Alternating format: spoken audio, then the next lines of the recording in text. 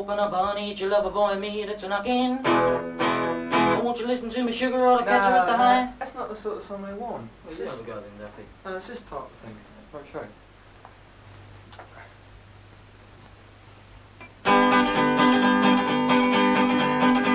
Well, I can't help sunshine. I get the love and the human time. With my baby.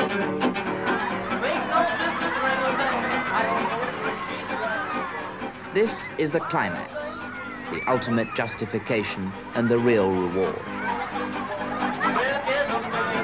In the staid, respectable neighbourhood of Kensington, there's a nice upper-income bracket block of flats.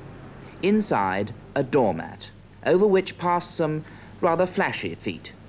The doormat belongs to Mr. Lawrence Morris Parnes, who also owns a batch of golden boys. He creates them and manages them and their money.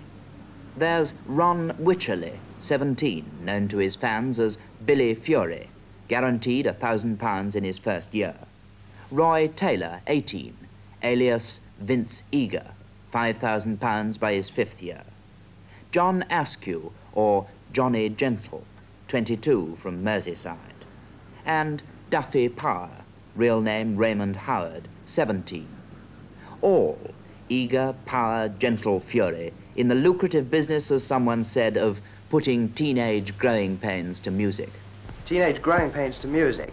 No, I disagree entirely with that. Basically, you mean you're talking about movements associated with rock and roll.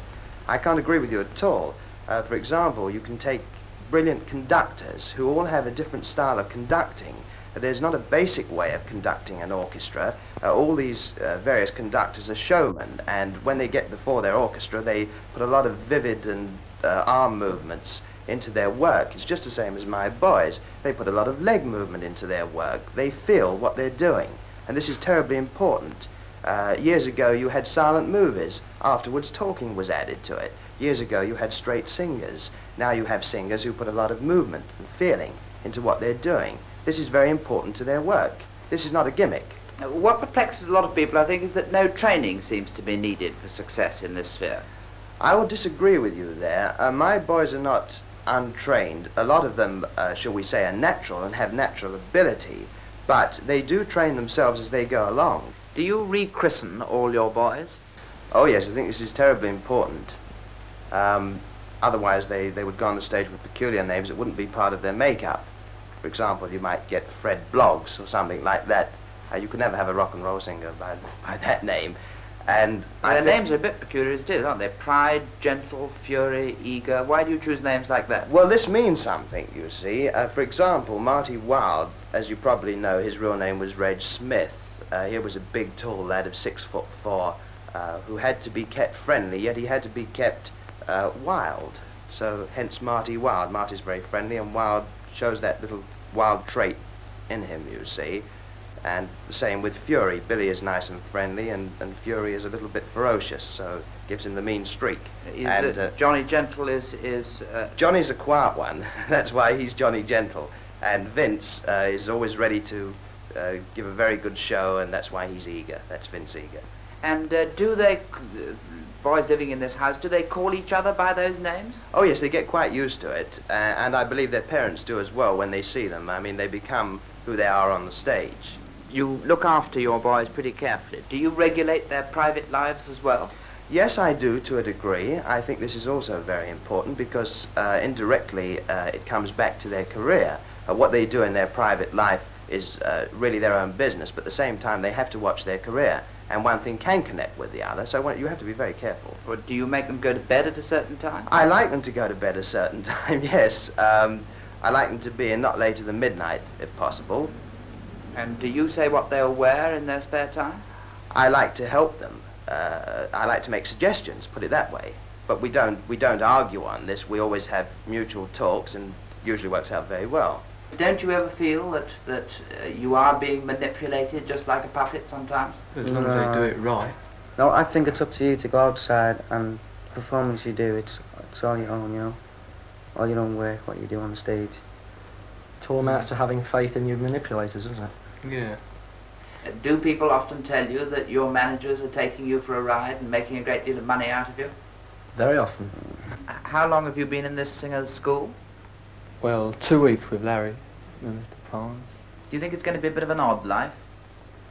Well, it'll tie me down a little bit, but it's good for the career, you know.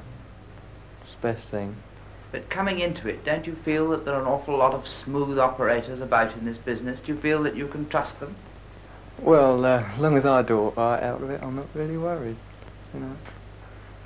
But don't you think it'll be a strange life? Well, I don't really mind. It's what I wanted. And I think I'll buckle down to it.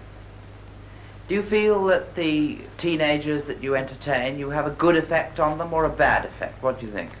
Well, I don't know, really. I think it all depends. It's only, well, I suppose it's only feeling, you know. They see someone they like and they hear something they like, and it just might be a bad effect. It all depends on the teenager, I think. But when they go hysterical and they shout and scream and so on, what do you think about that? I love it. What jobs did you do before you became a singer? I was an apprentice joiner for a year and a half, and I passed most of my exams, but towards the end of that term I dropped off a bit, and so I decided to take to this, and fortunately I met Larry, and that was that. As you're only just beginning, do you find that you have quite a lot of spare time? No, not really. I do a lot of rehearsing and try to write a few more songs. You write your own songs, do you? Yes. And then what do you do for amusement? Oh, well, date girls. Anything else? Not really, no. I see you read one or two things. Oh, yes, I read a few books. I like reading woodwork books. Get plans for different things, tables or diagrams for models, things like that. Do you think that you've got a good chance of being on the stage still at 45, say? Well, I hope to. I don't know about my chances. Well, I don't care if sunshine, I get the love in the evening time. With my baby, makes no difference if the rain comes down. I don't know till when she's around. Why, the baby, what's we're gonna kiss. We're gonna kiss and go. Well, guess I'm ready to kiss like this. Let's go. Well, I don't care if sunshine, I get the love in the evening time.